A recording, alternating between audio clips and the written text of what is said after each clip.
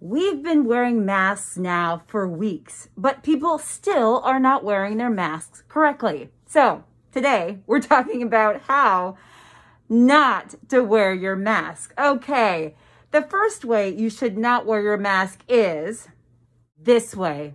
How many of you have seen people walking around town with their mask like this?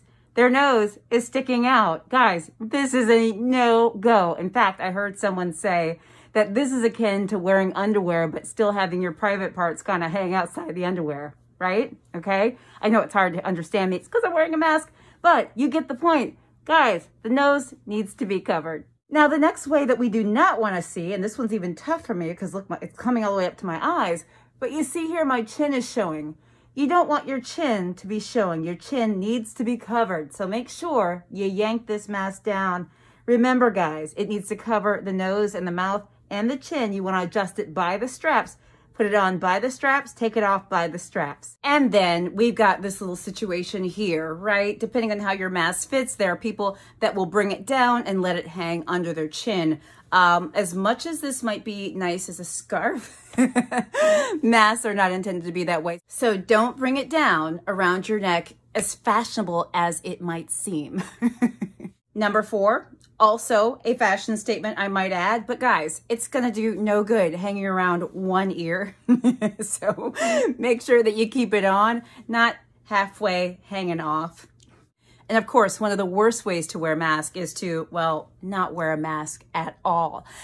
So guys, remember, when you're wearing a mask, make sure that you're washing your hands before you put it on and after you take it off. Put your mask on and off with the straps here, okay? You don't want to touch the fabric as much as possible. Do not touch that.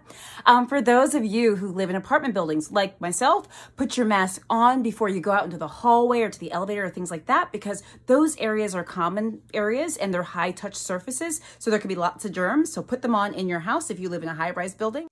Make sure that you're washing your mask frequently. Ideally, it's great to wash it after every use, but certainly wash it once it gets soiled. That's very important, but washing it, you gotta keep this guy clean, very important.